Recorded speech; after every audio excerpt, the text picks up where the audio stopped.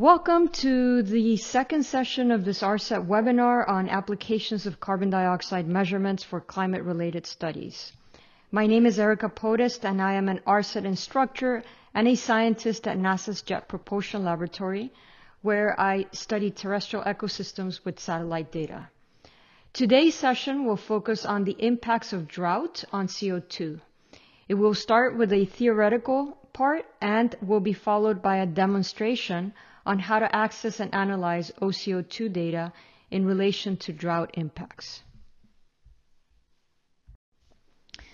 As a reminder, this is the agenda for this webinar series. Today is the second session. The third and last session will be next Tuesday, July 16th at the same time. And that third session will be focused on CO2 measurement over a large urban area. I'd like to remind you that there will be a homework associated with this webinar series. We will open the homework on the last session. So we will open the homework on Tuesday, July 16th, and the homework due date will be on August 9th. There will be a certificate given to those participants that attend all the live sessions and complete the homework by the due date. Our guest instructors today are Dr. Junjie Liu from NASA's Jet Propulsion Laboratory. She's the science team lead for the CO2 and CO3 missions. David Moroni, also from the Jet Propulsion Laboratory, is applied science system engineer with the CO2 and CO3 missions. And Karen Yuen from JPL as well is the application lead for CO2 and CO3. The objectives of this session are for participants to be able to identify effects from El Niño that can create regional drought conditions, monitor global fluxes of atmospheric CO2 concentrations to identify areas that are vulnerable, use CO2 data to visualize areas that have been impacted, and do interpretive and comparative analysis. So this is with Jupyter Notebook. Identify methods and processes to derive fluxes with atmospheric CO2 measurements, and interpret regional flux perturbations and country-scale fluxes and emissions. And finally, follow steps to clone the ARSET Github repository and maintain the local code. As a reminder how to ask questions, please write your questions in the questions box, and we will answer them at the end of the webinar. And feel free to write your questions as we go along through the presentation. We'll try to answer all of the questions during the Q&A after the webinar, but if we don't get to your question, all of them will be answered. We will be compiling them onto a Google Doc, and we will be sharing this Google Doc with all of you a couple of days after this session ends. So we will post it on the training webpage. Now we will start the presentation. Dr. Junjie Liu will be covering the theoretical portion, discussing atmospheric CO2 concentrations and carbon fluxes. And then we will move into a demo led by Karen Yuen and then David Moroni on how to generate figures of atmospheric CO2 concentrations and fluxes. Okay, welcome to the second part of the ARSET training. I'm Junjie Liu. In this part of the ARSET training, I will show how to interpret column CO2 concentration observed by CO2, the link between CO2 concentration and surface carbon fluxes, and how to interpret drought signals in both atmospheric CO2 concentration and surface carbon fluxes. You will be able to generate most of the plots I show in this presentation with Jupyter Notebooks later. So those who attended part 1 have seen this and the next slide. So I will quickly go over these two slides. So this slide shows both CO2 and CO3 show column CO2 concentration in the Northern Hemisphere is much higher in April than in August in the same year. So the CO2 concentration is higher in the northern hemisphere than in the southern hemisphere in April, but lower in August. The CO2 concentration is also higher in East Asia, America, and Europe than other regions.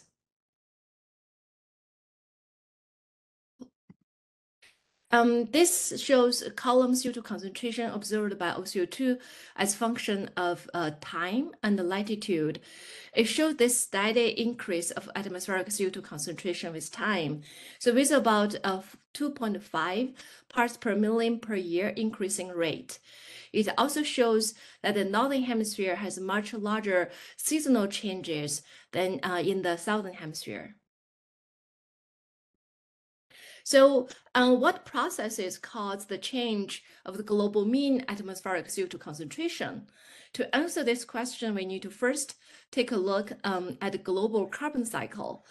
So this diagram shows over land, vegetation exchange carbon dioxide with the atmosphere through photosynthesis, respiration, and also fire.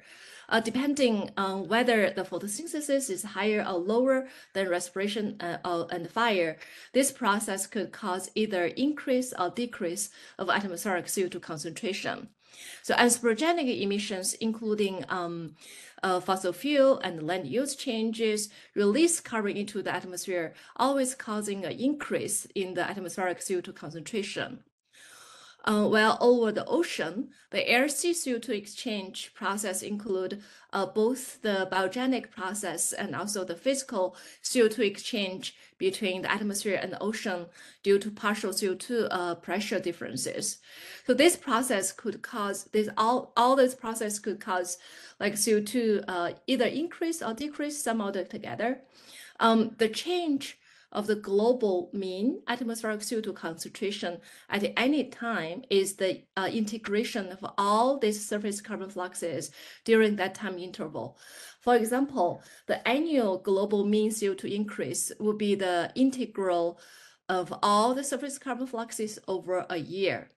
So the steady increase of atmospheric CO2 concentration we saw in the previous slide indicate the integration of all these surface carbon fluxes is positive. So that caused the increase of atmospheric CO2 concentration increase with time. Well, the change of the global mean atmospheric CO2 concentration is the integration of all surface carbon fluxes. The temporal change of local and regional CO2 concentration is not only related to surface carbon fluxes, but also the lateral transport, as I show here, like these arrows. So the so-called background values.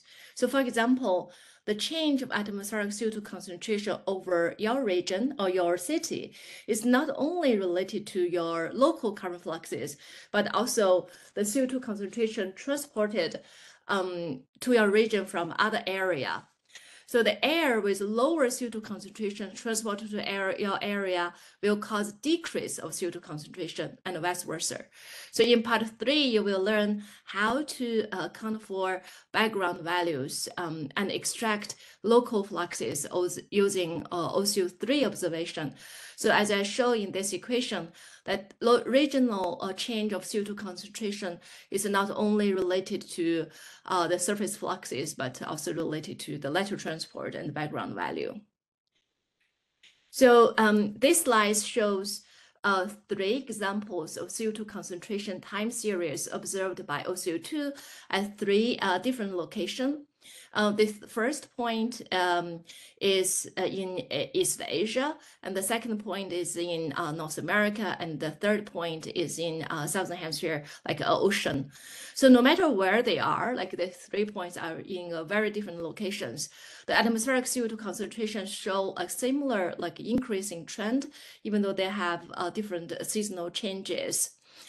This annual increase about like 2.5 parts per million is not only due to local surface carbon fluxes, but also the lateral transport of background values. So for example, like the 2.5 parts per million increase over the Southern Ocean is not because the ocean carbon flux at that point is a big source, but because of the increase of the atmospheric CO2 concentration in the background that transported to that point. So with these three plots, I really want to emphasize the importance of accounting for background CO2 values when interpreting the changes of atmospheric CO2 concentration at any location. So when you plot the CO2 concentration from OCO2 observation at your location, the increase of the CO2 is really not only due to fluxes of your local city or local area. So in the last few slides, we talk about concentration and fluxes. So on this slide, I will summarize definitions of carbon fluxes, concentration, and also the commonly used units for both. So atmospheric CO2 is normally expressed as parts per million by volume, abbreviated as ppmv. We normally call it as ppm. So 1 ppm represents 1 particle of CO2 molecule per 1 million particles of dry air molecules. So this has to pay attention that here is dry air molecules, which does not include water vapor. And carbon fluxes represents direction and rate of transfer of carbon between Earth's carbon pools, like such as the atmosphere, ocean, and the land. The units of carbon fluxes we normally use is gram carbon per square meter per day. So it's per area, per time. Other units, like for the annual carbon fluxes, we use gigaton carbon per year, which is equal to like gram carbon per meter per square meter per day times the number of days per year times the area, and the unit conversion is 1 × 10⁻15. And the other unit is teragrams carbon per year. So the difference is like the conversion unit is a little bit different. And the pentagram, we also use petagram, which is the same as same amount as the gigaton carbon per year. So then what's the connection like between carbon fluxes and atmospheric CO2 concentration? Like how to convert the carbon flux unit to concentration unit? So we first need to convert flux to mass unit and then to volume unit. So the ratio between the number of CO2 molecules and number of dry air molecules is equal to carbon flux times the area. So then times duration, this way convert the carbon fluxes to mass here. And then divided by 12, this is number of carbon molecules.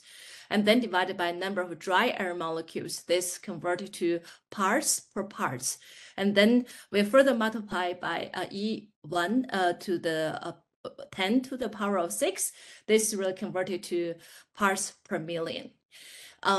So in this conversion, 1 parts per million is approximately about 2.14 gigaton carbon per year.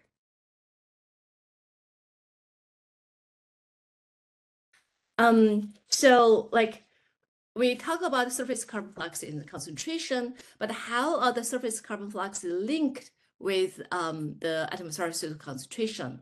It's really through the wind's atmospheric transport. And atmospheric transport model simulates how the real atmosphere links surface carbon fluxes with atmospheric CO2 concentration. So in this diagram, I illustrate how the atmospheric transport models link the surface carbon fluxes with the concentration field.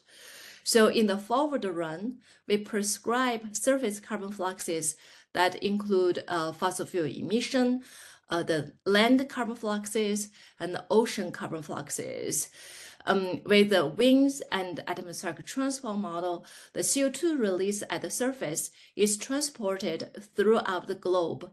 The simulated concentration is continuous in both space and time, as demonstrated in this the 2 plots at the bottom. These are the two examples of simulated column CO2 concentration. So one is in the spring, one in the summer. The warmer colors represent higher CO2 concentration, while cooler colors represent lower CO2 concentration. So the spring has higher CO2 concentration over the northern hemisphere, since the surface carbon fluxes in the spring are dominated by fossil fuel emissions and respiration from ecosystem. So that all increase the atmospheric CO2 concentration. Well, in the summertime, especially in the northern hemisphere, the atmospheric CO2 concentration is much lower because the carbon uptake by photosynthesis process outpaces the carbon release from ecosystem respiration and the fossil fuel emissions. So through this process, the atmospheric transfer model link the surface carbon fluxes with the atmospheric CO2 concentration. So on this slide, you will see animation. I will play the animation of a simulated atmospheric CO2 column by an atmospheric transfer model. So you clearly see that there is very active weather systems and change of CO2 concentration with time. So on top of the this CO2 simulation by the atmospheric transfer model are the OCO2 overpass tracks. So I will play again. You will see like the big flash. That's really those the stripes are the OCO2 orbital tracks.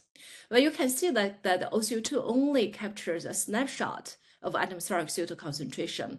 This animation again demonstrates that the change of atmospheric CO2 concentration is due to both the atmospheric transport and also the surface carbon fluxes.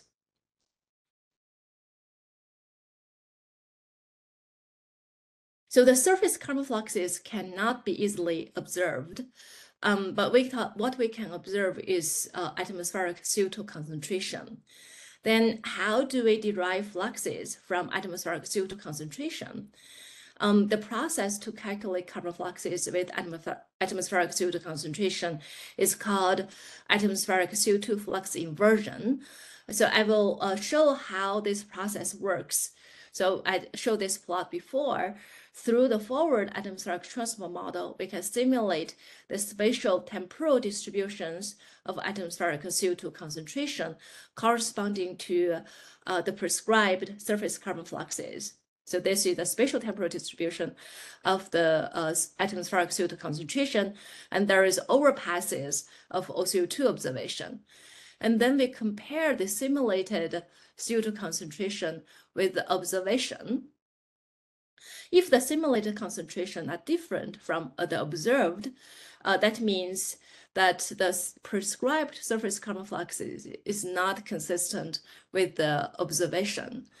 Then we adjust the surface carbon fluxes to minimize the differences between the optimized fluxes and the prior indicated as XB, and then the observation and the simulated concentration, the second term represented by the red colors. Each term is normalized by their error covariance term. So through this process, we adjust the surface carbon fluxes to minimize the difference between the simulated concentration and the observation. In the end, we obtain a posterior fluxes that best match the observation. So then the surface carbon flux will be consistent with the observation. So this process is called the atmospheric CO2 flux inversion. So this shows an example of the prior, posterior net balance exchange and their differences. The posterior NBE, the net balance exchange, is the optimized surface carbon fluxes that best match the observation. The NBE includes all land carbon fluxes except fossil fuel emission. The positive values indicate carbon source to the atmosphere, and negative values indicate land carbon sink. The difference between posterior and prior indicates that the posterior fluxes have much larger source over Northern Africa, weaker uptake over Southern Hemisphere, mid-latitudes, and weaker source over the Northern Hemisphere. So through this inversion process, we adjust the prior fluxes that best match observation at the same time. We adjust the way the posterior fluxes has been is different from the prior. So in the next 3 slides, we'll look at some features of surface carbon fluxes and the links with the characteristics of atmospheric CO2 concentration. The top 2 panels show net balance exchange NBE in March and July.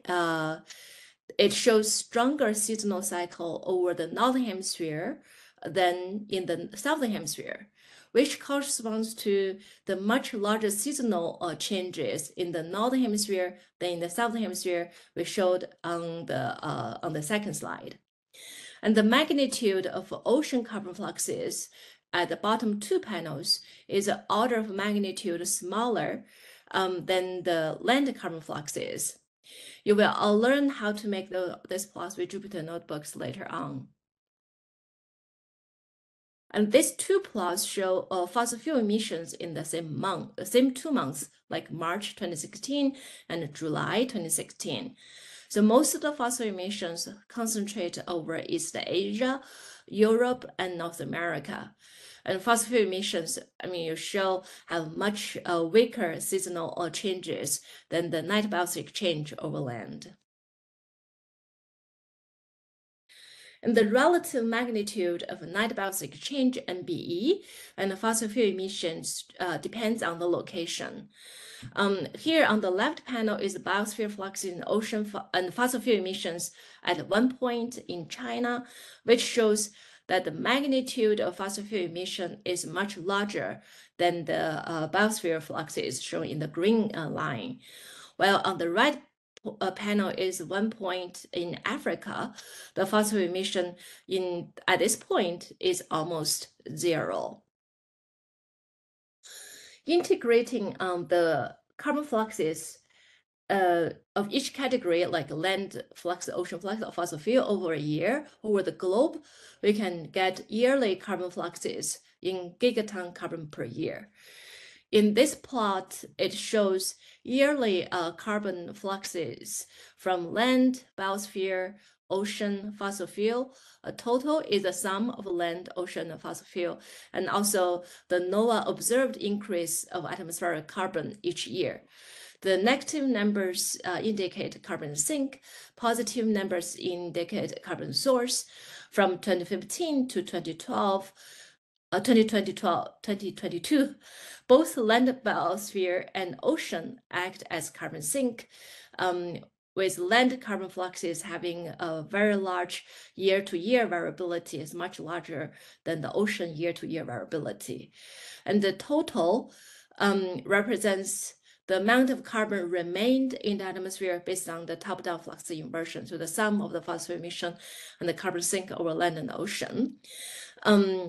This total carbon flux inferred from top-down is consistent with the observed NOAA carbon atmospheric CO2 increase.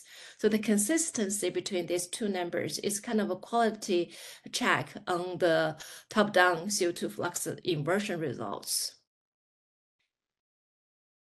And removing the climatological mean carbon fluxes from each year, we can get anomalies of annual carbon fluxes. So this plot shows annual carbon flux anomalies over land, tropical land, ocean, fossil fuel, total, and the observed NOAA CO2 growth rate anomalies.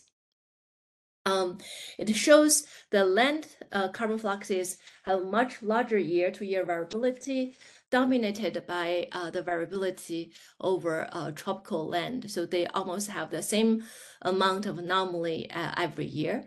For example, in 2015 and 2016, the observed NOAA CO2 increase shows about 1 gigaton carbon mole CO2 remained in the atmosphere compared to the climatological mean.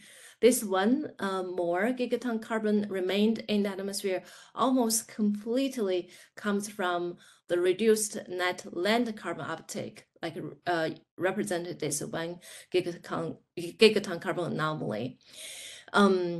And the tropical land carbon flux anomaly over these 2 years is also about 1 gigaton, which implies that tropical land carbon flux anomaly dominates the total land carbon flux anomaly in these 2 years. And the last slide showed that 2015 to 2016 had the largest atmospheric CO2 growth in these 8 years, dominated by reduced net land carbon uptake over tropics. In the next few slides, I will talk about what happened in 2015 and 2016 and how to interpret the drought signals shown in both CO2 concentration and the surface carbon fluxes. 2015-2016 had the strongest El Niño event during the OCO2 record. So the left panel shows the composite precipitation anomalies during El Niño years. It shows reduced precipitation over tropical land, especially over tropical South America and tropical Asia. While the right two panels shows the annual mean precipitation anomalies in 2015, and also the precipitation anomaly during October to December 2015. It shows in 2015, the precipitation has been greatly reduced over tropical region, especially over especially during the second half of the year. So let's first take a look at the concentration signals.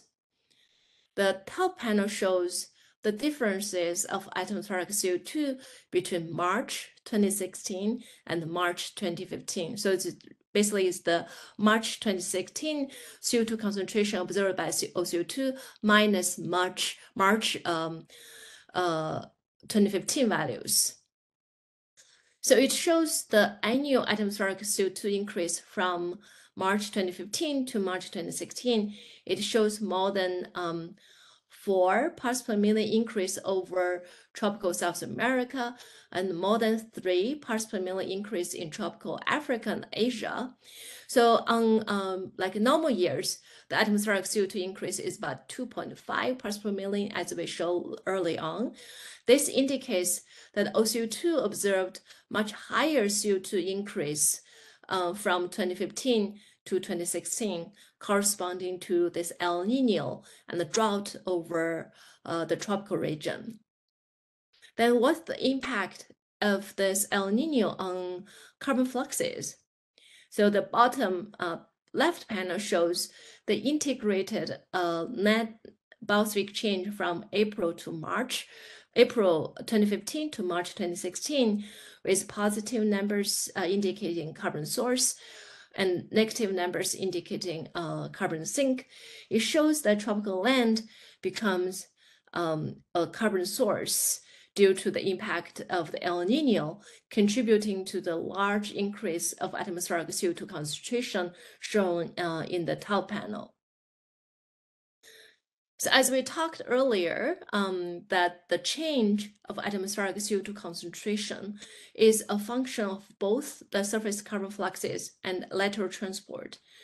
So the more than 4 parts per million increase is from both the transport of fossil fuel emissions signal to the tropics and the anomalous carbon source from the impact of the El Nino. So as shown in the right panel is the total carbon fluxes between the April 2015 to March 2016 that includes both fossil emission and the natural carbon fluxes.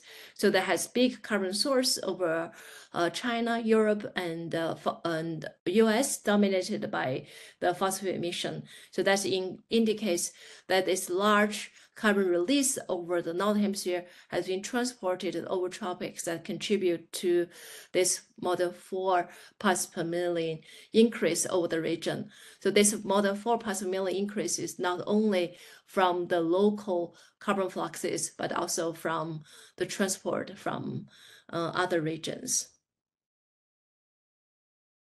with the ending of the El Nino in 2016, the atmospheric CO2 increase over the tropics becomes much smaller. So the top panel shows the CO2 difference between March 2017 and March 2016. It shows the atmospheric CO2 increase is about 2 parts per million over most of the tropics, and while some regions even have less than 2 parts per million increase. And the integrated land carbon flux over tropics between April 2016 to March 2017 becomes a carbon sink over most of the region that's represented by this green-blue color. Again, the regional CO2 increase is a function of both atmospheric CO2 transport and the local carbon fluxes. So the about like 2 parts per million increase over the tropics is not only due to the net carbon sink, but also due to the lateral transport that bring the higher CO2 concentration to this region. So the atmospheric CO2 increase would be negative if it were only due to the local carbon fluxes, because over the tropics over this year is a net carbon sink. So this slide summarizes the drought signals we observe with CO2 and the inferred carbon fluxes. So during the drought, this as we showed earlier, during the drought, the atmospheric CO2 increase is much higher, shown in the top panel, while the atmospheric CO2 increase becomes smaller after drought, shown in the second panel. The drought dramatically decreased the net carbon sink, showing the bottom left panel represented by the positive numbers. So 2015-2016 El Nino has the largest impact over tropical land, and the impact over the ocean is much smaller. As shown in the bottom right panel, that is the total flux difference between 2015 to integrated value between 2015 and 2016 and the integral value between 2016 and 2017. So the ocean flux change is really small. So above, through these slides, above we show that the OCO2 can detect the impact of the drought, and through the flux inversion, we could estimate the change of surface carbon fluxes due to the impact of climate anomalies such as El Nino. So in summary, we have talked about how to interpret the column CO2 concentration observed by OCO2, the global carbon cycle processes, the link between surface carbon fluxes and atmospheric CO2 concentration, the units for both the carbon fluxes and the concentration, and the conversions between the two. We also talk about the atmospheric CO2 flux inversion process and how to interpret the surface carbon fluxes and the prior and posterior fluxes used in the flux inversion. And at last, we talk about how to interpret the impact of El Nino on atmospheric CO2 concentration and the surface carbon fluxes. So in the end, there are a few references I'll list here. I would highly encourage you to read after the training. Thank you. Hello everyone, this is Yuen, and I am going to do the first portion to help you get started with OCO data. Before we get started with the Python notebook demonstration that David will do for you, I would like to remind everyone the availability timeline for both the OCO2 and OCO3 products. OCO2 was launched in 2014, therefore we have a decade's worth of data.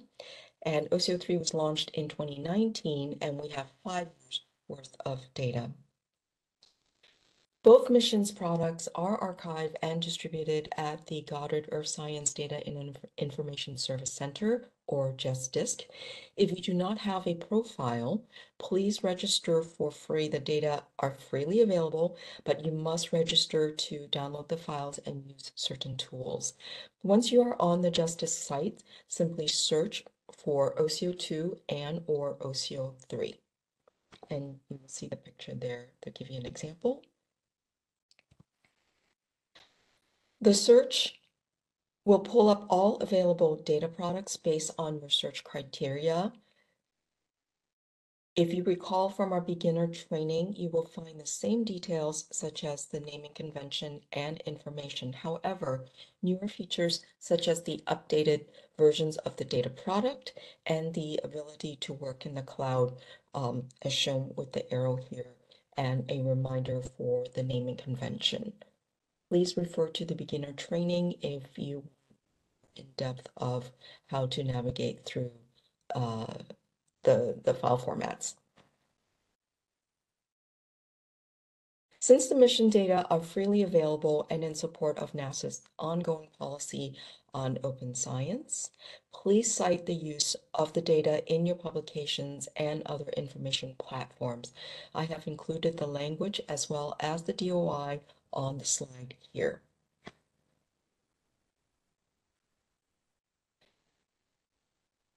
Before David will do the Python notebook demonstration, you will need to download some software packages for this portion of the training. He will go into further detail as well. We will be working in Python 3, and Python and Jupyter Notebooks are packaged within Conda. Please follow the install directions listed for your respective operating systems, and we do have a link here to guide you.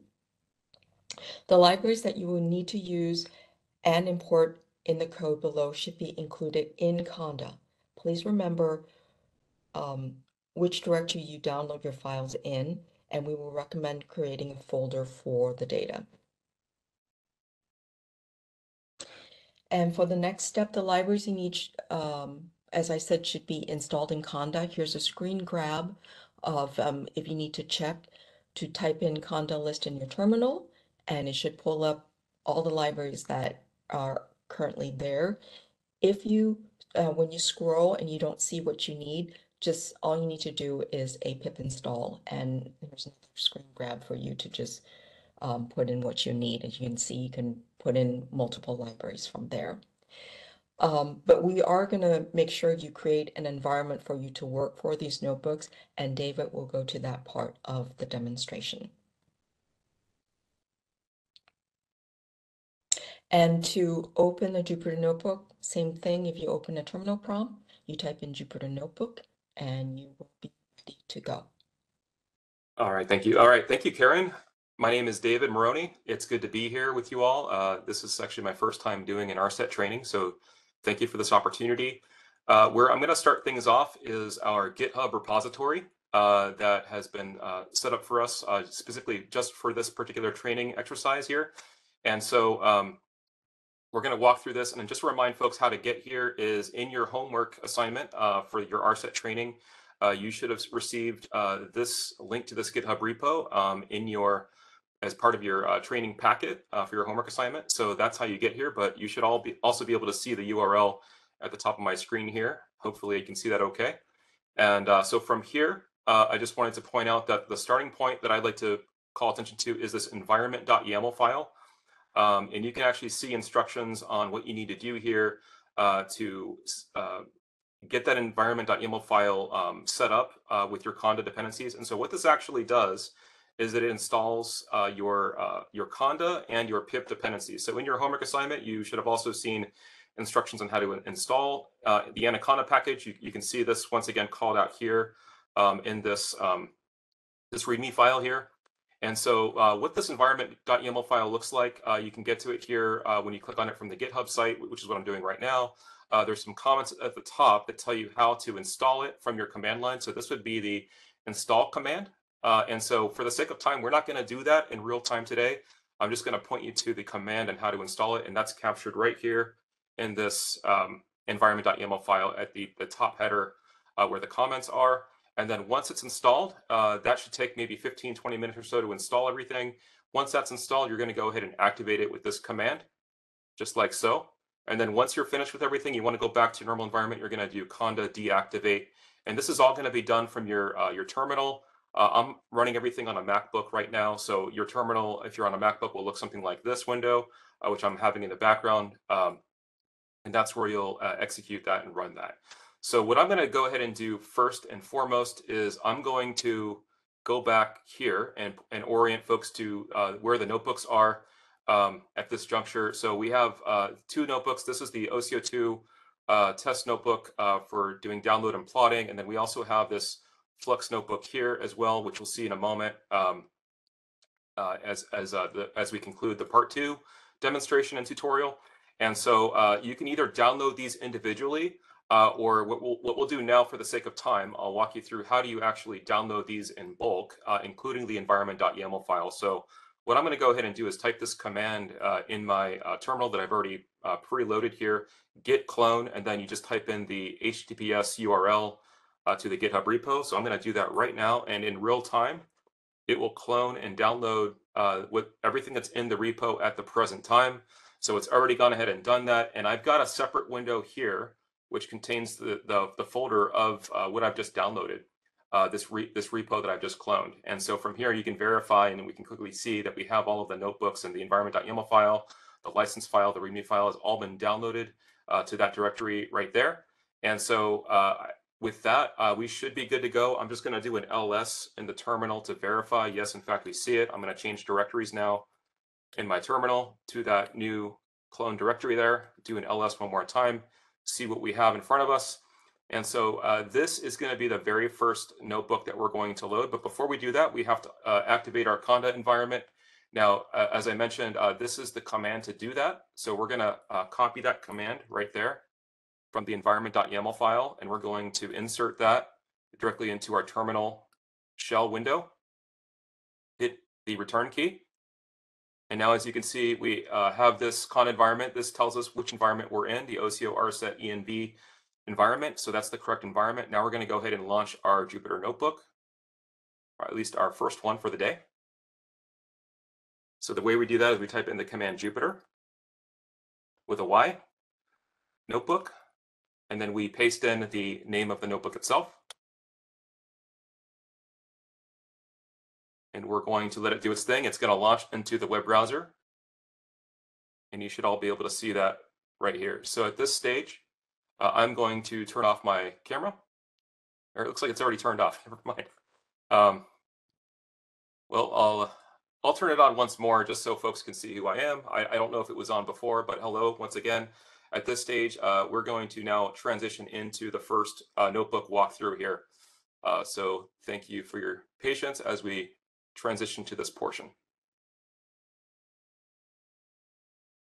Okay, so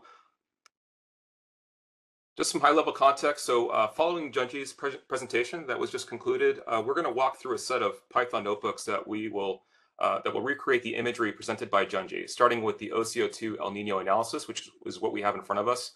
And then we'll conclude with our second and last notebook for part 2, which is the global carbon flux analysis. So in this first Python notebook, we will walk through the steps of querying NASA Earth Data Common Repository API, also known hereafter as CMR. And this will be for the OCO2 Level 2 bias-corrected XCO2 data. From here, we will download the data files within our prescribed time period of study of the 2015 to 2016 El Niño, selecting prescribed variables, applying a quality flag filter, interpreting the data to a common grid, generating monthly averages, computing differences between monthly averages, plotting the results on a lat-long rectangular map, and then lastly exporting the plots as PNG files to a local directory. The plots generated in this notebook are intended to replicate the OCO2 El Niño plots shown in the previous presentation by Junjie. While this notebook does make use of a .NET-RC file for NASA Earth Data Login credentials with the instructions provided in the top cell right here in this notebook, a .NET-RC file is not required as the notebook provides dynamic generation of the .NET-RC file with your supplied credentials. What we do require in advance is for you to verify or create, if needed, your personal Earth Data login, which is explained right here in step 1. Once your Earth Data login account is verified and functional, you'll then proceed to step 2, which ensures that the CMR API recognizes your credentialed access permissions for the NASA JESDISC archive. The NASA JESDISC is the only DAC archive we will use for this notebook training module. Step 3 captures how to create your .NET-RC file with your login credentials. but as I mentioned previously, this is not required. You'll see in this set of other important notes, with the most important step being to ensure you trust this notebook before executing, which you can check by seeing the trusted icon at the top right of your notebook display, as you can see right here. If it says not trusted, then you should be able to directly click right here and adjust it to trusted. This will prevent errors when writing output to your local directory. I'll also take this time to point out that this notebook is only meant for initial training and demonstration of the utility of these datasets in support of OCO2 and OCO3, and in support of the ARSET training associated with this. And the link is supplied here with more details on that.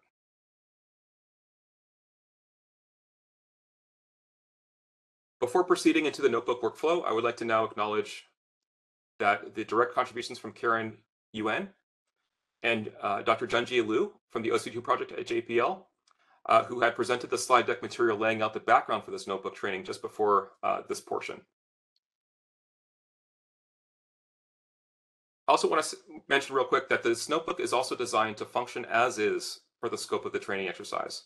As code dependencies and data sources periodically become deprecated or updated, the users of these notebooks bear the responsibility to maintain and or repurpose these notebooks and associated dependencies in a workable state beyond the scope of this initial training. The last acknowledgement I would like to say at this point is that there have been some passive contributions to acknowledge, incorporated via open source code that has been made available through the NASA JPL TROPEZ project, NASA OpenScapes, the National Snow and Ice Data Center, also known as NSIDC, and lastly by NASA's JESDISC.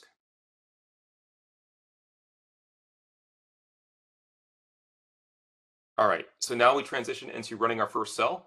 And so now we will press the run button to execute through all Python code cells, starting with the first cell that loads our Python dependencies containing libraries and modules, most of which are made accessible through our established Conda environment.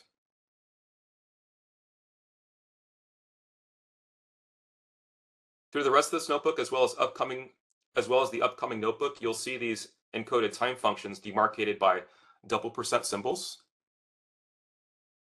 as you can see right here. And these are used in prescribed cells that require a varying level of compute, memory allocation, and or I/O. This prints what is referred to as wall time, in addition to the CPU times broken down by the user and system. What most of us here probably care most about is the wall time, which is essentially the real-world elapsed time from the start to finish of cell execution. So in this walkthrough, I'm executing this once again on my personal MacBook laptop. And also to point out, this is on my home network. So the wall time performance will vary according to the platform type, CPU and memory architecture, and the networking that is used to execute this notebook. Now, as we run through cell number 2, we will attempt to authenticate with CMR using the Earth Data Access Library, or the Earth Access Library. If a .netrc file is not provided in advance, you will see this prompt that you see here requesting your login credentials. And as I insert them here, in just one moment, I'll press the return key right after each step, and then at that point, it will create the .netrc file that has validated those credentials. So as I now enter them in,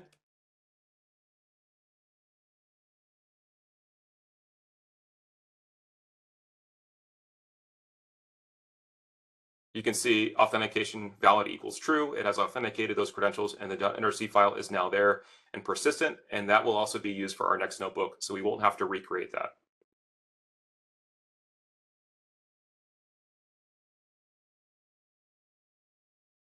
We are now on cell 3, which we will now execute to first check if we have the appropriate local output directory for storing data. If not, it will automatically create this directory as it has just done.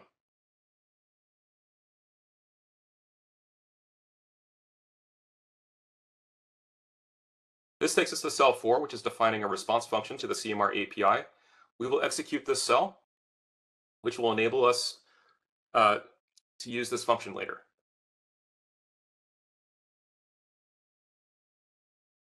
Now on cell 5, starting with the reference URL to the CMR API, we invoke our previously defined response function that can now verify that CMR is accessible with the status code 200. If for some reason we get a different response status, it could indicate a temporary outage at CMR, Since CMR is accessible, we can proceed. Now in cell 6, we define our CMR search parameters, starting with the CMR search URL, followed by the DOI, which defines our targeted data collection. As a side note, you can also copy and paste this DOI into your web browser search engine.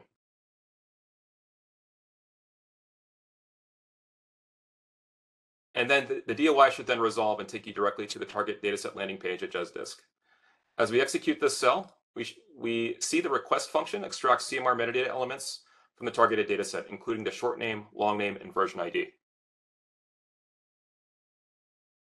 These elements are printed below the cell to help us verify we are querying the correct dataset. So at this point, I'll pause for a moment to remind the viewers that the previous ARSET training series for OCO2 included a tutorial of how to browse and individually download data files directly through the JustDisk website. For the sake of time, we will not cover this, but you may reference that material separately. In cell 7, we are defining the netCDF variable input parameters that we will be using, including the XCO2 quality flag as well as the XCO2 measurement variable.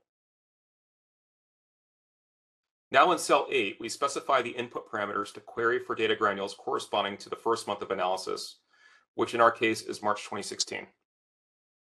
In the CMR realm, a data granule is simply a metadata object that points us to a data file that we can access.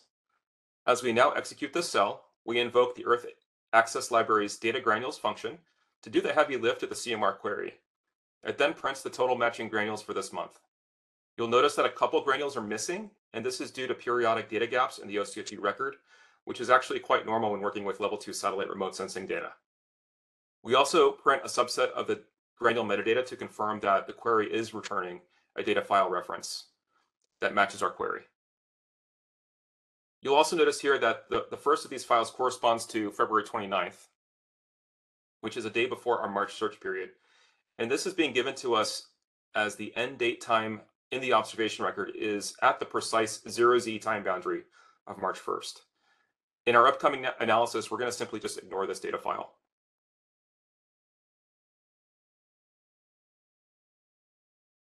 In cell 9, we execute these try except statements to download these data. The combination of these statements ensures that the data can be downloaded regardless of the computing infrastructure we are using, such as whether we are on-premise or in a cloud-based environment. We now see that all 29 files corresponding to the 29 granules in our previous CMR query are now being downloaded. This normally takes, I would say, about between 30 and 45 seconds. Once again, this is entirely dependent on your internet connection. In this case, it actually took much faster than that, just under 22 seconds. In cell 10, we set up our for loop that goes through the range of dates with our previously defined start and end date and times. As we now execute this cell, we see that it's then running through the data file path strings on our local directory to find matching files, then iteratively reading through these data files. As each data file is read, we also extract the latitude, longitude measurement, and quality flag variables into their own unique arrays. We then define the latitude and longitude max-min, which sets our spatial bounding box for our plot. The latitude extent is confined to the plus and minus 30-degree range, which helps us to narrow our analysis over the tropics, as this is our primary focus for our El Niño study. From here, we also use NumPy to do a bounding box selection combined with a quality flag filter, which we then apply to complete the subsetting of our data arrays. You should note that by using the quality flag filter equals 0, we exclude what is considered to be the bad quality data. And so we also now set the pixel or grid point size to a 5 by 5 degree resolution. Then we generate a new consistent lat-long grid that will be used for an interpolated grid map. Now we do a nearest neighbor binning to find the closest matching OCO2 observations that matches our recently created 5 by 5 degree grid. These results then are appended to the time series variable as the loop continues to iterate through the remaining files for this month. The last step in this cell utilizes NumPy to compute the monthly mean of the time series and create a new array of graded data featuring the monthly mean values. Now below this cell, we see the printed results, including each file that is read in, the time series array dimensions, and the time it took to execute. Now in cell 11, we generate our first map plot of OCO2 column averaged CO2 using a combination of functions from the base map library and matplotlib. We then save this figure as a PNG file. And here's the plot. Now for these remaining cells, we're going to repeat a lot of these steps over for a new set of data to generate new plots. And so now we're going to do the same for March of 2015. Now it's downloading the data for that month. Once again, this could take anywhere from 20 to 45 seconds or so, depending on your internet connection.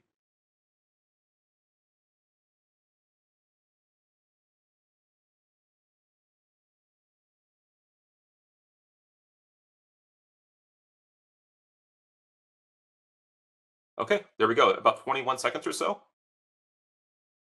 Now we're going to read those variables, insert them into the arrays, generate our lat long map plot.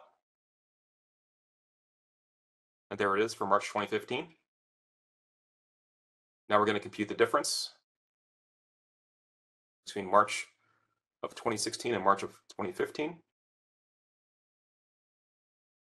And now we're going to specify the March 2017 input parameters. We'll do the same set of plots for March 2017.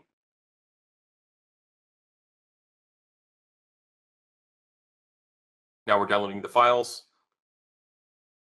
Once again, this will take about 20 to 45 seconds or so.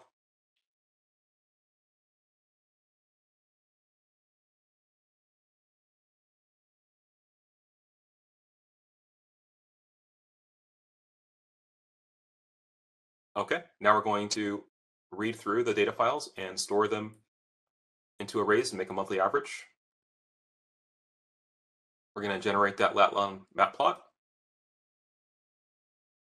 And this is that plot for March 2017. Now we're going to compute the difference. And this difference is between March of 2017 and March of 2016. So in this final step, what we're going to do now is we're going to go through how to locate your image files that we had just generated. And so from this top drop-down menu, we're going to click on View, and then click on File Browser. And this actually opens up a new window, and this is opened up as a new window tab on my browser. And your browser might behave a little bit differently. I'm not sure if it'll open up a new tab or a new window, but it should open something up that resembles this. And what we now want to locate is the data directory, which is right here.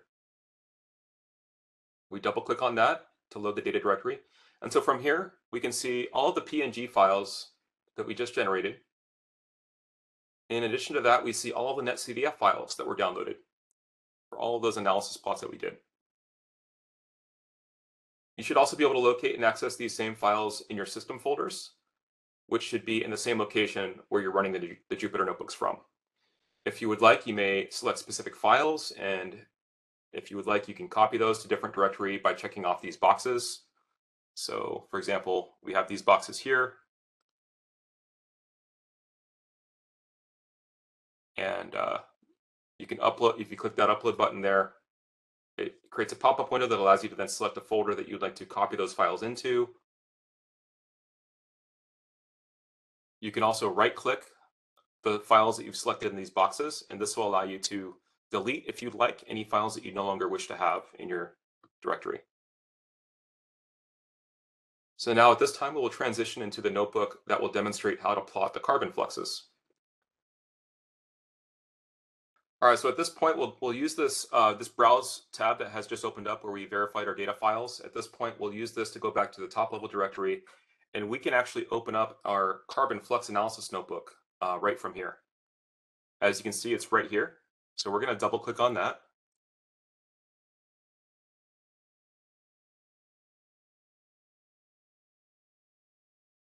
There it is. All right, so the first thing we will check is our Python environment, which we can confirm right here that it correctly says the right environment is being used, the right con environment, OCO, ARSET, ENV. I should have probably mentioned this in the first notebook, so I'll mention it right now. If for some reason you don't see this, you can actually click that right there, and here's the drop-down menu where you can manually select it here as well. And if you're running this environment for the very first time, you might even see an initial pop-up window. Before you even see this, you might actually see this pop up first as your notebook is running for the very first time. And this will give you the opportunity to select the correct conduct environment, which I verified is already correctly selected. So in this notebook, we will walk through the steps of querying the NASA CMR API for the following CMS flux datasets, all of which are graded level 4 products. The NBE dataset provides the estimated net biosphere exchange fluxes. The ocean dataset provides the estimated air-sea carbon fluxes over the global oceans. And the last dataset we'll utilize here is the fossil fuel prior, which provides the estimated carbon flux produced by fossil fuel emissions. More information on these datasets can be found in the respective dataset landing pages maintained by the NASA JESDISC, which you may find by clicking on any of these respective links that are next to these dataset entries. Consistent with what was previously presented by Junjie, we will now go through this entire notebook and generate a series of scientific flux plots, starting with lat-long maps over the various months of interest, followed by the annualized flux plots, total net carbon flux plots, bar chart comparisons of the annualized totals, and a final bar chart comparison of the year-by-year flux anomalies. For the map plots, we will use this notebook to focus first on the months of March and July of the year 2016, which is used to help depict the seasonal differences in the fluxes. We then conclude our map plots with annualized totals that are computed in 2 adjacent years, from March 2015 to March 2016, and from April 2016 to March 2017. It's in selecting these 2 different years side by side that we can see some of the impacts El Niño has in these fluxes that are in conjunction with the fossil fuel emissions. As we conclude with the bar charts, we provide an annualized flux comparison utilizing a longer time series going from 2015 through 2022. All of the other important notes, user guidance, and acknowledgements are the same as were presented in the first notebook. So now we will press run to execute our first cell.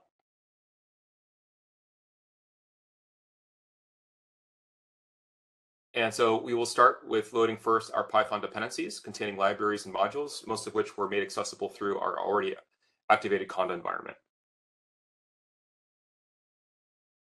For the sake of time, we'll directly execute the next series of cells, but we won't explain them again, as these were already explained in the previous notebook. The key differences to pay attention to are coming up later in cells 6 and 7.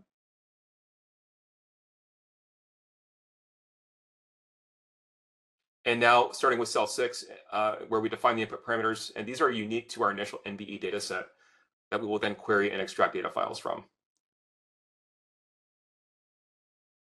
Now we query the dataset in CMR. And then we execute our query for the matching granules. Now in cell 9, we see that we downloaded only 1 data file for the NBE flux dataset. It's downloading right now. Takes about just under 4 seconds. Which is, this is downloaded because each of the flux data files are aggregated for the full time series. So we only really need 1 file per flux dataset. The same will be true later when we download the files for the ocean and the fossil fuel datasets.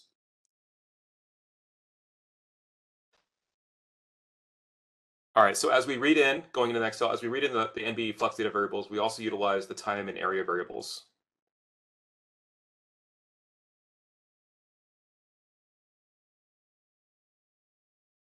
The time variable is used to create a separate array that allows us to later query the data arrays using specific month and year search parameters. This is achieved through a couple of steps featuring this NumPy array function right here.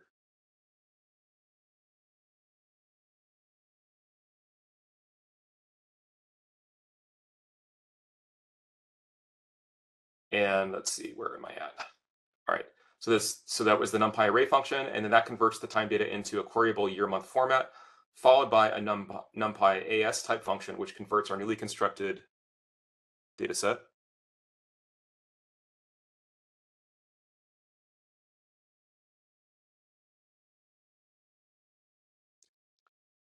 and this converts it into a newly constructed time array into a more queryable 1D string array.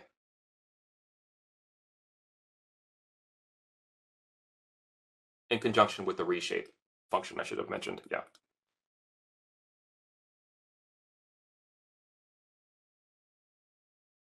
Okay, so that I believe has already been executed. I'm just going to double check and make sure. I will re-execute. There we go. All right, so I should also mention in this cell here that the area reshape function takes our area array and shapes it into a 3D array that allows for mathematical functions to be more consistently applied with our data arrays. And then this last step in the cell is to expand our latitude range to account for all data across the globe, this last step here. Cell 11 now produces our first plot featuring NBE flux data for March 2016. You will also notice here that there are both positive and negative fluxes as we execute. The negative fluxes are captured by the blue gradient, while the positive fluxes are in the red gradient. The near zero fluxes are shaded in white.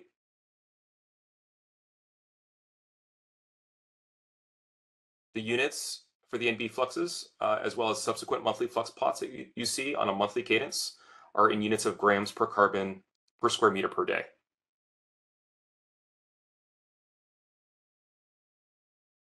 Now going on to cell 12, this cell produces our next plot capturing the NBE flux data for July 2016.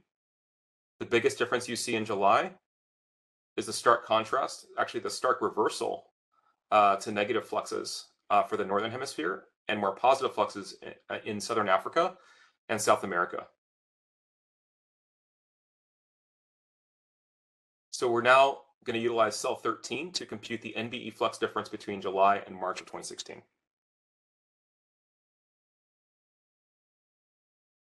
And we can now see the difference plotted right there. Now going on to cell 14, we prep for new arrays to store the number of days for each month. Actually, this says cell 15 by accident. This is originally cell 14. Sorry for that issue there, because I regenerated the cells a second ago. And so these are arrays that are storing the number of days in each month, accounting for both leap and non-leap years. These arrays will be used later to compute the annualized flux estimates. Now in cell 15, we prepare the data to generate the annualized NBE fluxes from April 2015 to March 2016. We use NumPy to create both the selection start and selection end in our month year date selection. And then we assign this to a start and end index. The ending index is adjusted to +1 to ensure we have a full 12-month period of coverage from April to March.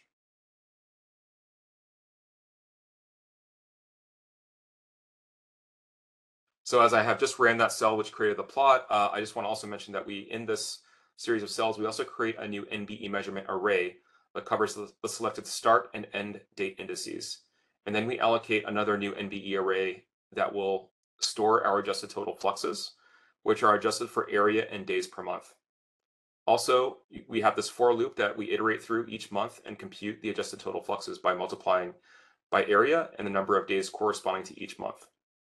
It's important here in this step to make sure that we are precisely computing for the correct number of days for the given month, as we can otherwise introduce an error that, while small for each month, can add up to become a significant error once it becomes annualized. So once again, the number of days for each month is defined in the previous cell above.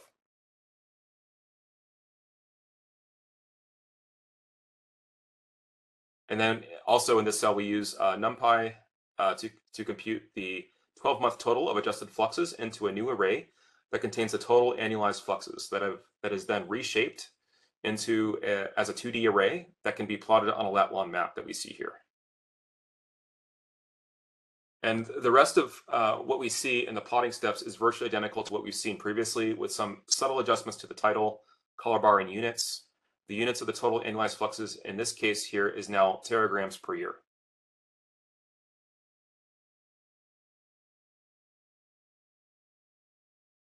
Moving on down. Now in cell 16, we repeat what we did in the previous cell, but adjusted for April 2016 to March 2017. And now we have this new plot. And here we see less annualized totals compared to the previous year and more negative flux totals overall, especially over the tropics. Now in cell 17, we transition into using ocean flux data. And so we will replicate a lot of the previous steps that we did before. So we don't need to go into further detail on these, just some minor adjustments to be specific to the ocean flux data set that we are working with. And so now we'll execute these upcoming cells that it'll take us now to our first ocean flux plot in just a moment for March 2016.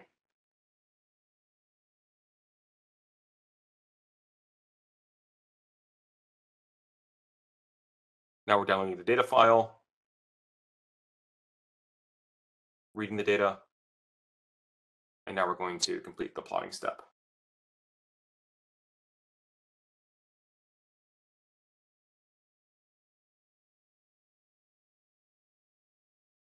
And there we are.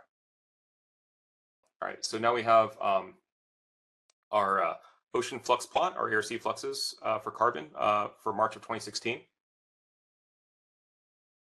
And so here we fine-tune the color bar to account for the reduced dynamic range of ocean flux relative to what was previously observed for the NBE flux.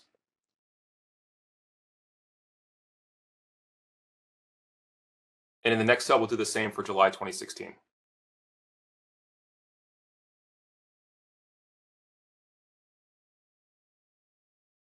And in July 2016, as you can see the plot here, we see a different global ocean flux pattern emerge compared to what we saw just above in March.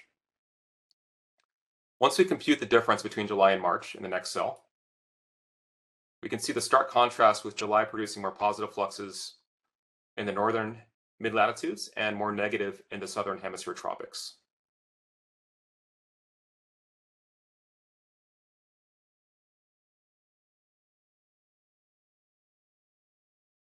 Now in cell 25, we transition into the annualized flux computations and plots. Executing this cell reveals the total annualized flux in teragrams of carbon fluxes over the global oceans from April 2015 to March 2016. And there's that plot. And the following cell does the same for April 2016 to March 2017. And here in this plot, we see a more defined pattern of positive fluxes emerging over the intertropical convergence zone, also known as the ITCZ.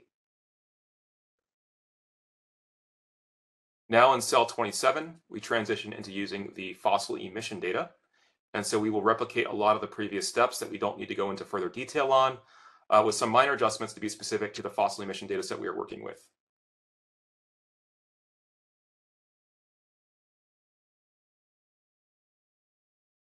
Now we will execute these upcoming cells. It takes us to cell 32 once we download this data file.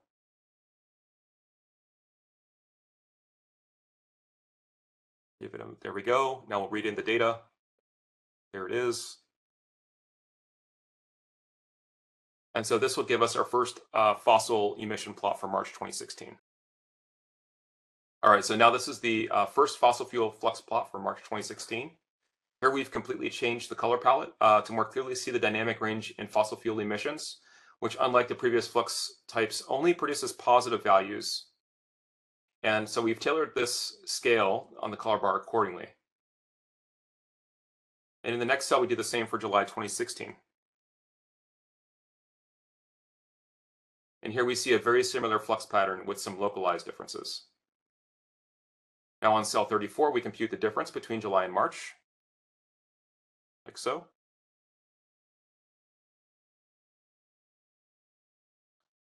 And again, this is the difference between July 2016 and March 2016. And so we also see here are some mostly slight differences in the fossil emissions, with certain areas showing higher differences and other areas differing as much as plus or minus half a gram per square meter per day, which is quite noticeable in East Asia, Europe, and the Middle East region. Now moving on to cell 35, we transition into the annualized flux computations and plots. Executing this cell, as we just did, reveals the annualized total of teragrams of fossil fuel carbon emissions from April 2015 to March 2016. The following cell does the same for April 2016 to March 2017. which produces a very similar pattern of total flux carbon emissions with only slight localized variations compared to the previous year. Now in cell 37, we transition to computing and plotting the total net carbon fluxes, starting with the 1-year period covering April 2015 to March 2016. This computation is simply a sum of each of the previously computed annualized components for NBE, ocean, and fossil emission fluxes. And in the following cell, we do the same calculation for plotting for April 2016 to March 2017. And this computation is simply, let's see here, what do we want to say here? Sorry, let me scratch that. I just wanted to say here, compared to the previous year, we see a similar total net carbon flux pattern in the Northern Hemisphere with a distinctly different pattern in the Southern Hemisphere.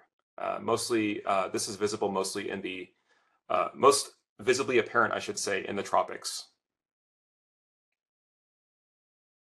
And now moving to cell 39, we transition into computing the annualized total flux computations, which are based on the January to December calendar years, starting from 2015 and continuing through 2022. The data that we had previously stored into memory are reread into new arrays that are indexed according to the start and end dates of each calendar year. Similar to what we did previously, we include a for loop and compute a new set of fluxes that are adjusted according to the area and days in each month for normal years. We then have a second for loop that does the same for leap years for 2016 and 2020 specifically.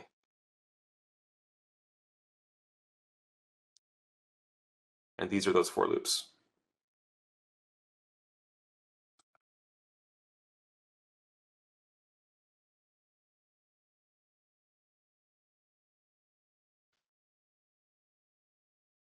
And what I should also mention here is that the flux totals are then computed and stored into arrays specifically for NBE, ocean, and fossil emission fluxes. And following the component calculations, we compute the net total annualized carbon flux, taking into account all 3 flux components over the same range of years. Before moving to the next cell, we print the annualized total fluxes for each flux component, which gives us a precise way to assess these estimates before we actually plot them for comparison. So as you can see here, they're printed to the screen, and we can take a quick look at the actual values for each year and just do a sanity check and make sure they look okay before we proceed forward and plotting them on a bar chart. Now in cell 40, we plot and compare the annualized total fluxes into a bar chart.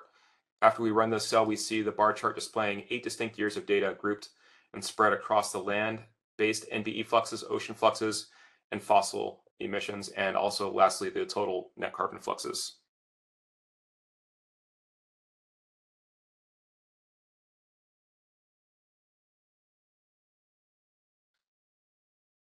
And in the next cell, we compute the 8-year global mean fluxes covering the same period from 2015 to 2022. And this includes the land-based NBE fluxes, ocean fluxes, fossil emissions, and total net carbon fluxes. And this allows us to, in this next cell, once we have those means computed, we can then compute the anomalies. So now in cell 42, using the previously computed 8-year mean fluxes, we then use the 8-year mean as the basis to compute the flux anomalies for each year from 2015 to 2022. As we run this last cell, we generate the final plot that is featured in this training exercise that includes a bar chart that shows the anomalies for each year according to the land-based NBE fluxes, the ocean fluxes, fossil emissions, and total net carbon fluxes. In this last bar chart, the year 2022 specifically produces a pronounced negative anomaly that is explained by the coinciding large negative land-based NBE flux anomaly, suggesting a higher than average land-based biosphere uptake of carbon for that particular year. So now, once again, to retrieve all the images that we generated by this notebook, I would please refer you to the previous steps that were provided at the end of the first notebook in the part 2 exercise that featured the CO2 data. That's basically the same set of steps that we use to get to these .png file images. So this concludes our Python notebook training for part 2. Thank you for your time and attention to this training material, and we look forward to any feedback and questions that you may have during the Q&A portion. The next couple of slides are a summary of today's session as well as resources and contact information. And here's a summary of what was covered today. How to interpret column CO2 spatial and temporal distributions. What are the factors that contribute to the change in local and global atmospheric CO2 concentration, as well as the units of atmospheric CO2 concentrations and surface carbon fluxes. We covered the links between surface carbon fluxes and atmospheric CO2 concentrations, and you learned about CO2 flux inversion processes to understand surface fluxes. How to interpret spatial and temporal distributions of surface carbon fluxes, as well as drought signals in both OCO2, CO2 concentration, and inferred fluxes. In addition to that, you saw a demo on how to generate a lot of the figures, or most of the figures that you saw in today's presentation. For those wanting to learn a little more about OCO2 and OCO3 data, here's a list of excellent references that you can start with.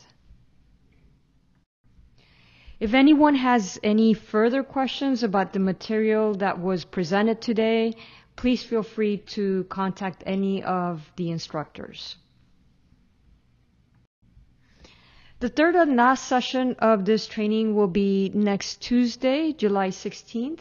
It'll be focused on analyzing CO2 measurement over a large urban area. So you'll learn about how to recognize the importance and challenges of measuring CO2 over metropolitan areas and the important aspects of space-based CO2 measurements over urban areas. There'll be a demo using Jupyter Notebook, which will walk participants through accessing, subsetting, and downloading multi-year OCO3 SAM data. SAM is this acquisition mode over metropolitan areas. And then visualizing the OCO3 SAM data over urban areas and performing an analysis. And that concludes our second session. A very special thank you to Dr. Junjie Liu, to Karen Yuen, to David Moroni for the presentation and the demonstration. Also, thank you to all the participants. We've been gathering your questions, and we will begin the Q&A session shortly.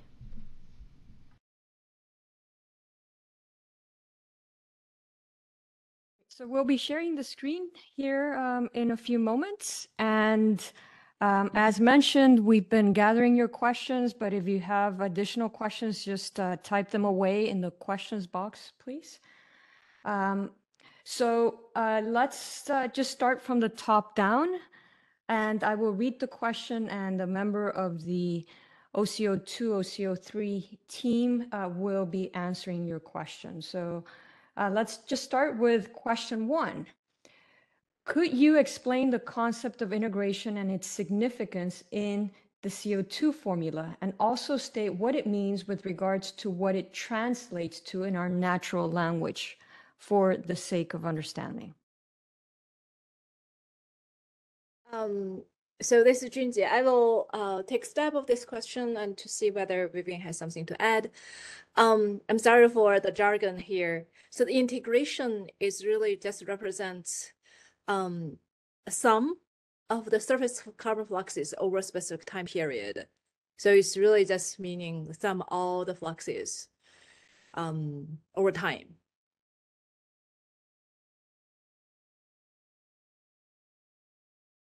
Vivian, do you have anything to add? I'm not sure Vivian is online, but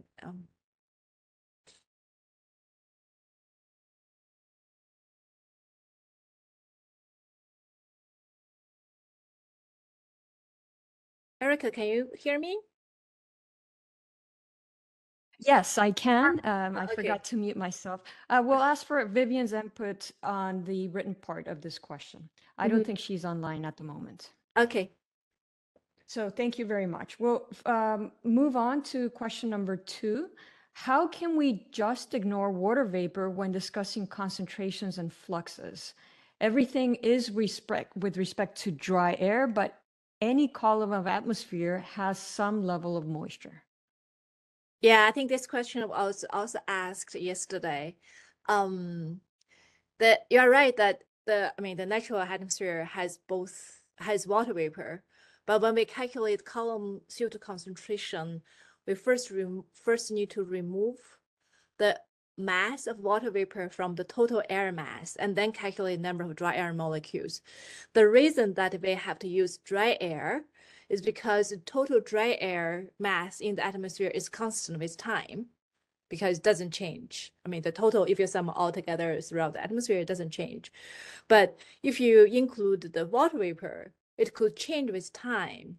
So that could confuse us when we talk about CO2 changes.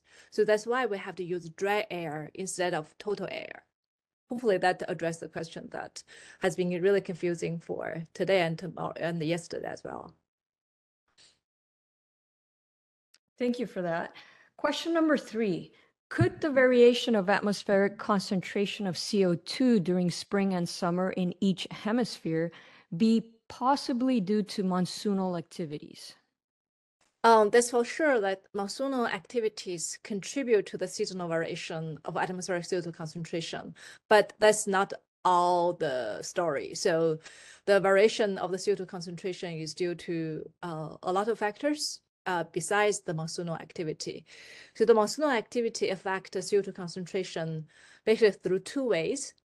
One is through the change of atmospheric transport pattern, because when you have monsoon, you could have the wind could change from the northward wind to southward wind. So that will change where this air comes from. So that change the CO2 concentration. The other is through the impact of the climate states on the surface carbon fluxes. So when you have monsoonal system, like when in the summer you have more rain and it's warmer, probably plants grow better. So then the plants absorb more carbon from the atmosphere, so that will change the atmospheric CO2 concentration. But vice versa, when you have the winter time, the plants go to dormant, so the respiration dominates, that the CO2 concentration will increase, so that also affect the change of the CO2 concentration.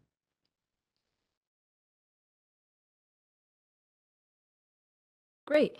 Question number 4. What are the predictions of when the ocean carbon flux will stop being a significant sink? This is a very good question. So I put in the chat a reference to further explain this. So when the ocean carbon flux will stop being a significant carbon sink really depends on the future fossil fuel emission scenarios.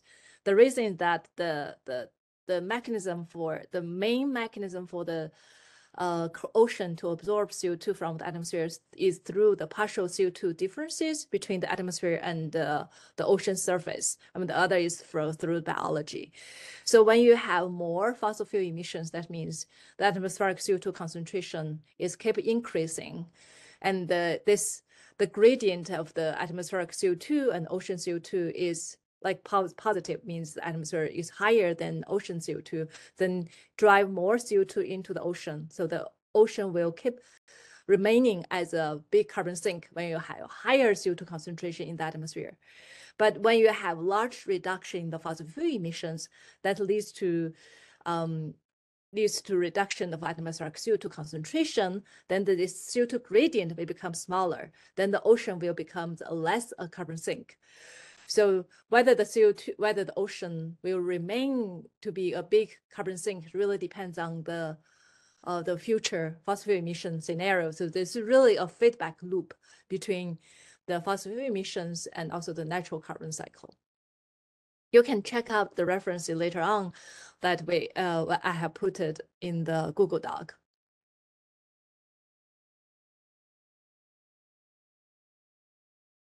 Okay, moving on to question number 5. The Sahara Desert is devoid of vegetation for the most part and is less of a CO2 source from fossil fuels. Because of this, one would expect that this reflects on the simulation of atmospheric CO2, but it doesn't. And why is that? That's really related to what we have presented and talked about today. So the change of atmospheric CO2 concentration, so it's related to both the transport and the surface carbon fluxes, like surface source and sinks that you explained here.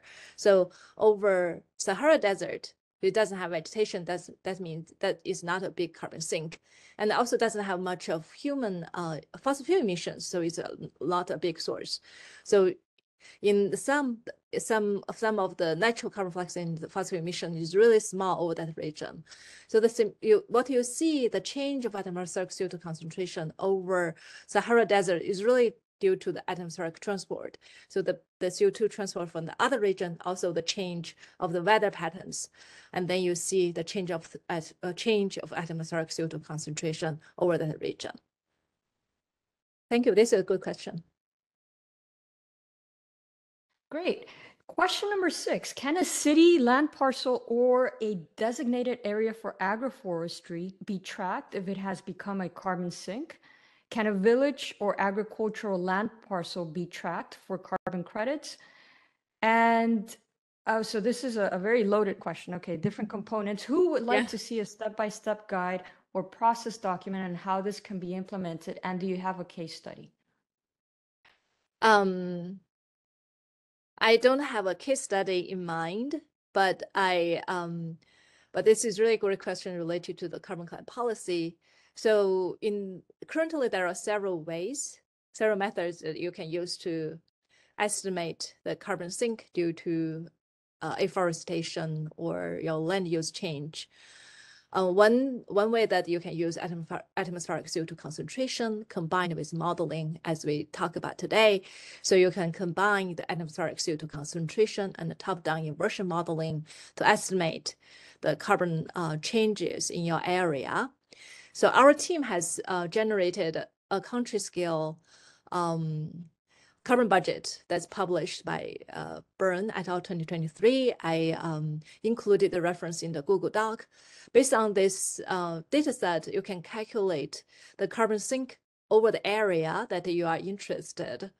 But bear in mind, because we use atmospheric CO2 concentration, that has very large footprints. So that means like you are sensitive to area on the order of a few hundred kilometers. So that means we are more confident on the carbon sink estimates over a large region, like a few hundred kilometers instead of a few kilometers. So that's a caveat you need to keep in mind. So another way that you can use to track carbon sink is through the biomass estimates. And the biomass estimates is a very active research area. And I also included a reference in the Google Doc. So in that reference, you can find the global biomass estimates at a very fine spatial resolution, but it has relatively coarser temporal resolution. So it has annual temporal resolution. And the third way that you can use to estimate carbon stock change is the manual that published by United Nations Framework on Climate Change, UNFCCC. So they have detailed documentation about how you could assess the stock change using the land area and the emission factors. And also I included reference in the Google Doc. If you have questions and you want to learn more, please feel free to contact those that have published those methods. If you have questions about top-down inversion method that our team has published, please feel free to reach out. Thank you. Wonderful. Next question, number 7. Can you give an intuitive sense of the rate of lateral transport compared to local sinks and sources? Yeah. So I mean, I really try to emphasize the importance of counting for lateral transport when you look at the CO2 data from OCO2. It really depends on the region. So for a large point source or megacity such as Los Angeles, the CO2 enhancement, that means like due to the local fluxes, could be a few parts per million, could be 2 or 3 parts per million. On some days, like one is also related to transport. If the air is really still, really quiet, doesn't have much of a wind, the wind speed is really slow. That means all the emissions just stay in that area.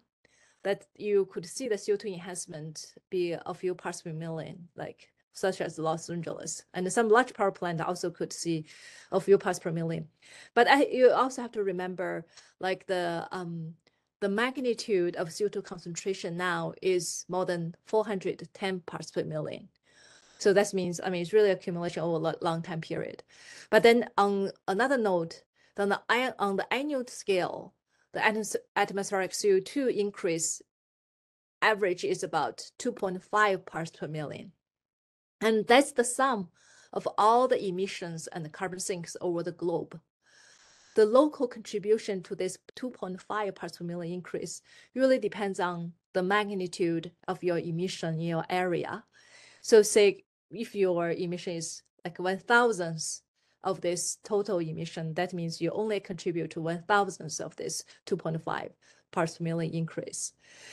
Of course, I think for any single day, I mean, that's really, you could be like a point on the order of few parts per million, or you cannot even notice. It really depends on the magnitude of local emission.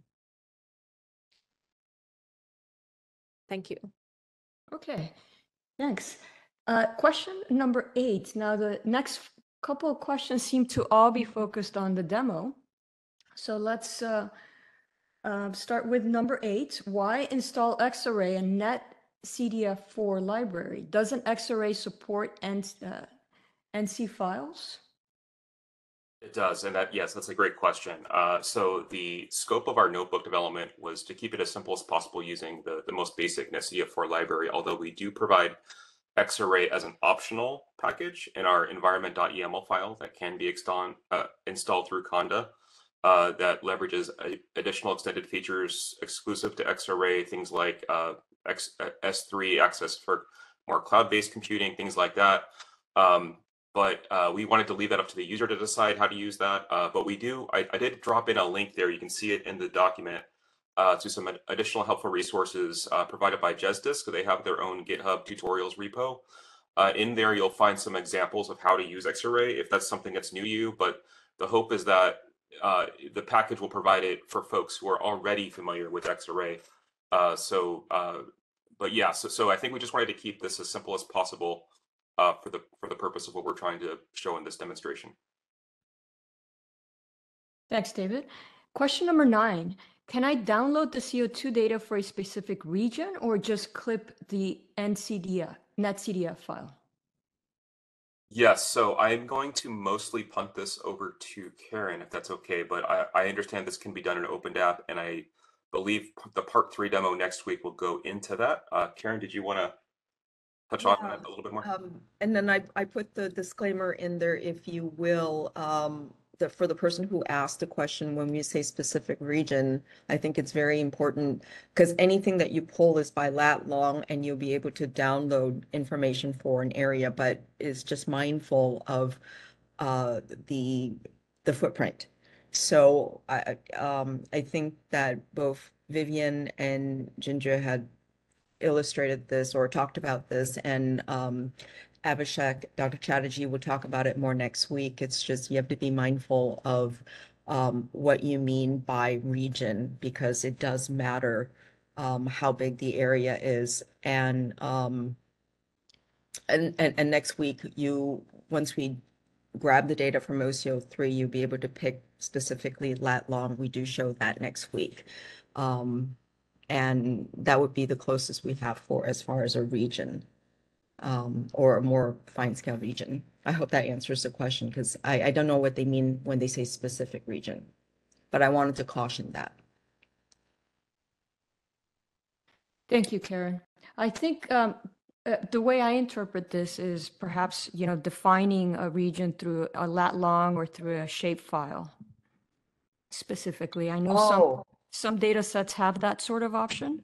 yeah. So, well, you have to come back for next week, I guess, because the activity that we show through OpenDAP, we do pick by the notebook will allow you to actually determine if there's a specific city you want to look at. And depending if there's data or not, we will be able to show that. So we will have that as an example next week. Okay, thank you. Moving on then to question number 10, it looks like that was left blank. So question 11, if we load these notebooks in Google Colab, will the download script work there, or will we face any authentication errors?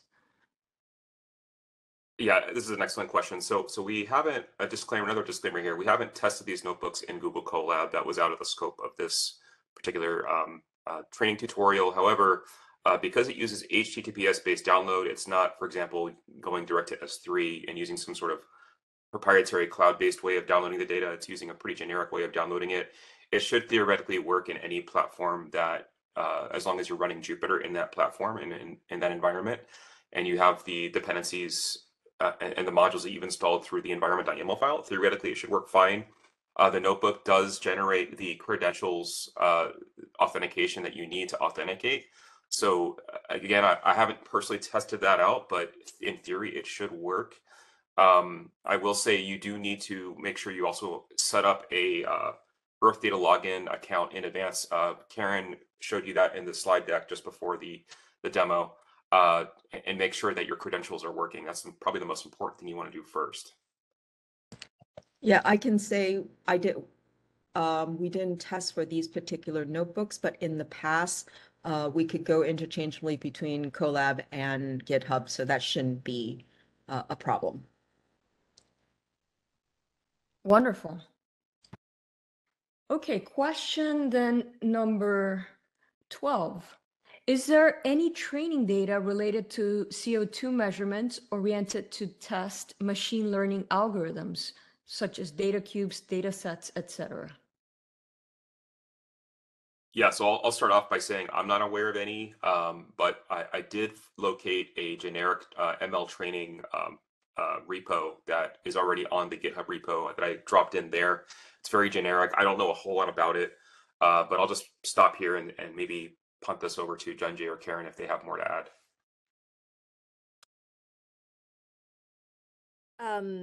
So I will start. So from the OCO2 project, we don't have any training data set reserved for machine learning or algorithms. But I think for the question 13, that is related. Eric, should I continue with question 13, or I could wait till question 13? Sure, go ahead. Let me just read it. Yeah. Okay, yeah, so this ties into, go ahead and continue then. Yeah, so I mean, we don't have any training data set that's reserved for machine learning, but this is really a very active research area. So for both the CO2 concentration and also for the fluxes, I included several references in the Google Doc you could check out later. Basically, the community has been using the OCO2 data and other input data and the machine learning methods, trying to have global CO2 concentration coverage. I mean, as you have learned from today and yesterday, the CO2 only observe a stripe of the atmosphere. So the spatial coverage, even though we observe the whole globe, but it has big gap. So the community is trying to use a machine learning method to fill these gaps using other data sets and also the machine learning techniques.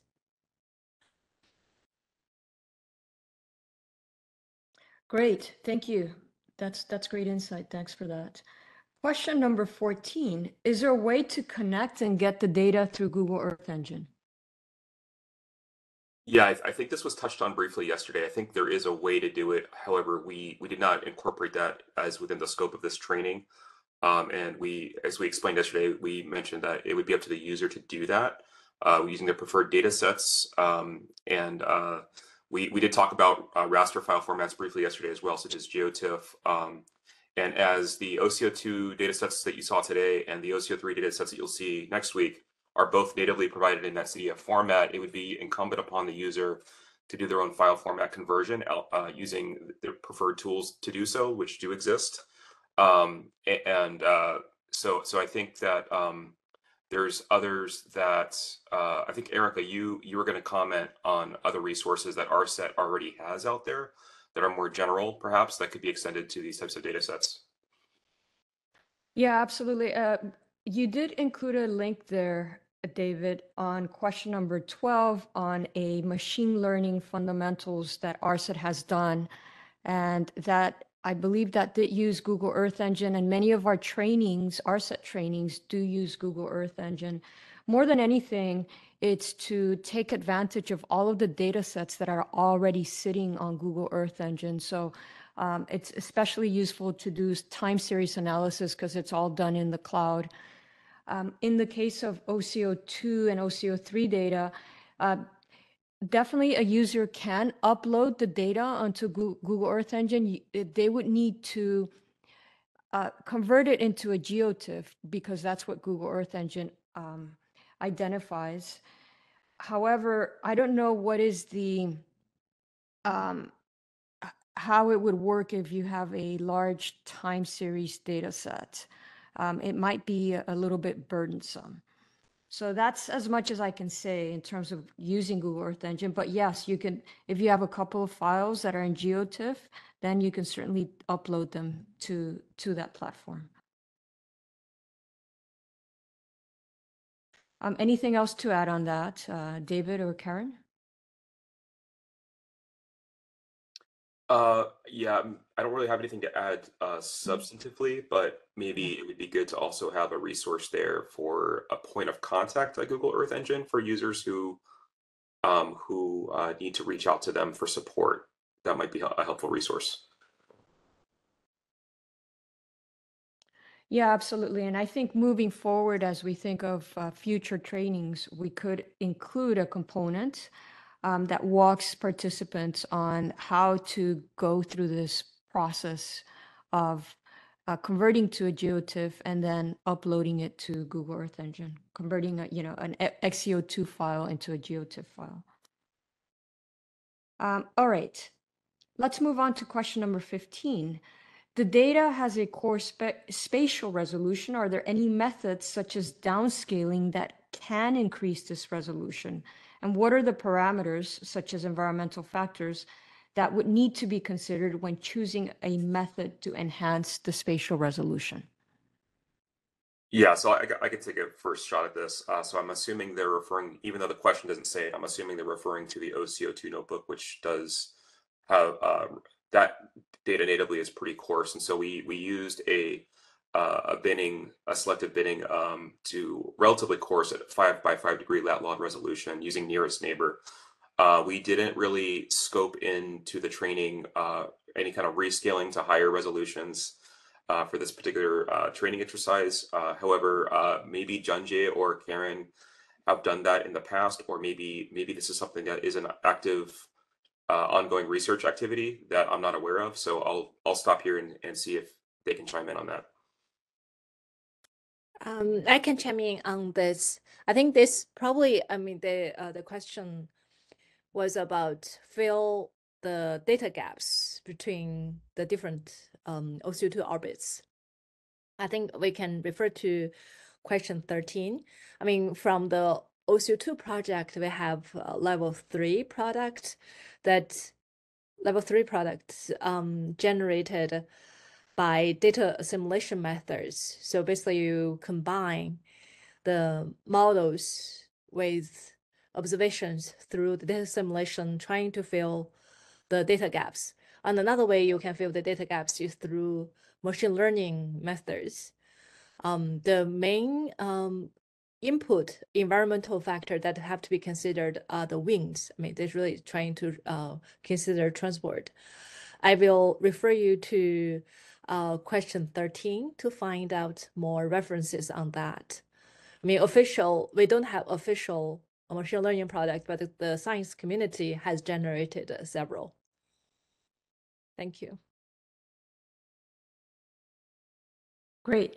Question then number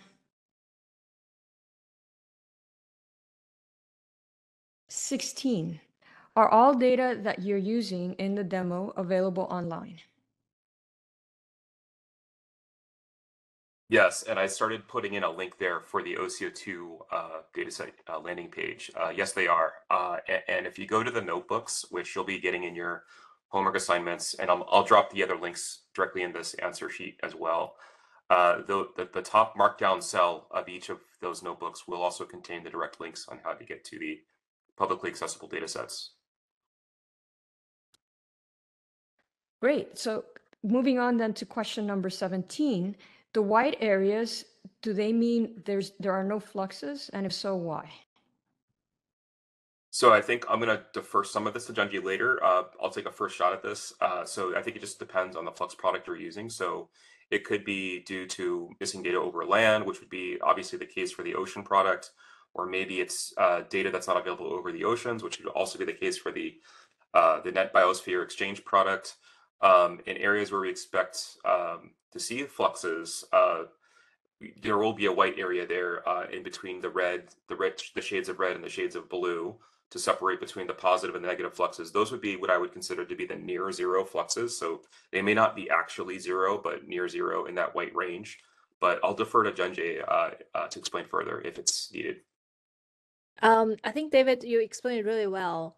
So basically, I mean, if it's near zero fluxes for the over land for the MBE product, that means that the flux is close to zero. So it has physical meaning. So it's close to zero. There is almost almost no fluxes. I think for the flux part, we don't have missing values. So because it's generated by the model, it doesn't have missing values. So it's outfilled. So zero does mean no fluxes. Okay, question number 19. Can you please advise what's the best methodology to estimate above ground carbon stock for cropland and grassland? So NASA has another mission called JIDI. It's an ecosystem LiDAR. It's also on International Space Station.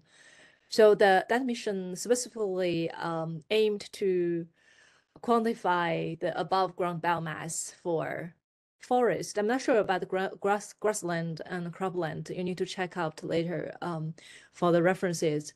And also I put a reference that that estimates the global biomass using LiDAR, radar, and ground measurements and machine learning approach that generates the global terrestrial live biomass over 21st century. I assume that includes both the biomass for both cropland and grassland. You can check out the reference later in the Google Doc.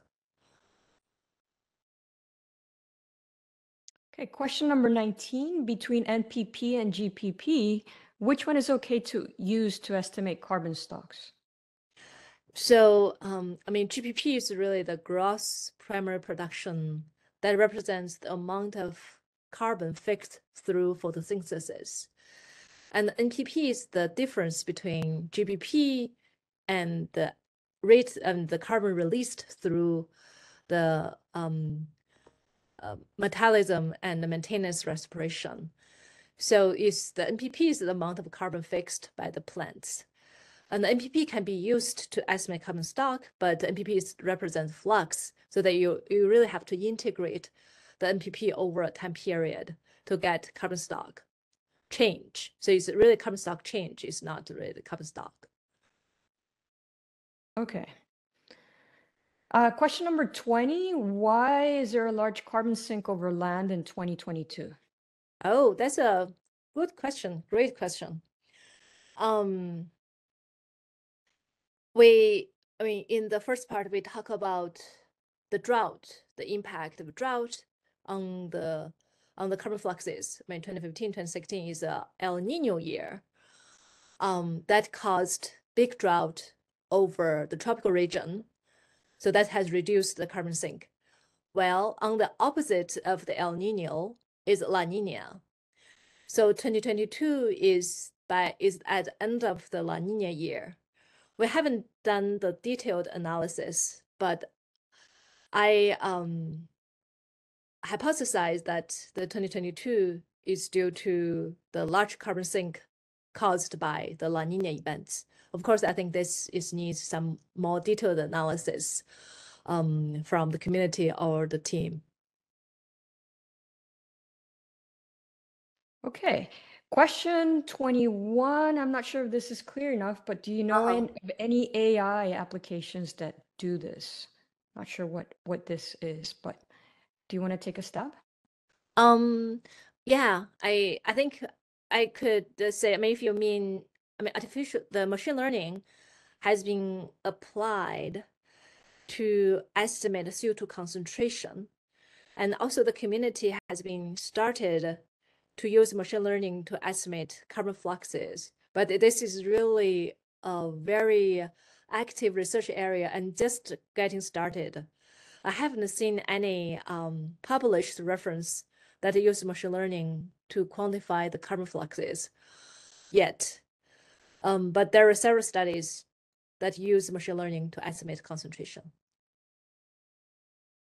Okay, question 22. We discussed some of this previously. Can we export the data to TIFF similar to JPEG? Let's see. And analyze changes in CO2 for a specific time period. Yeah, so I could take a shot at this one. So we sort of addressed some of this in the Google Earth Engine question above.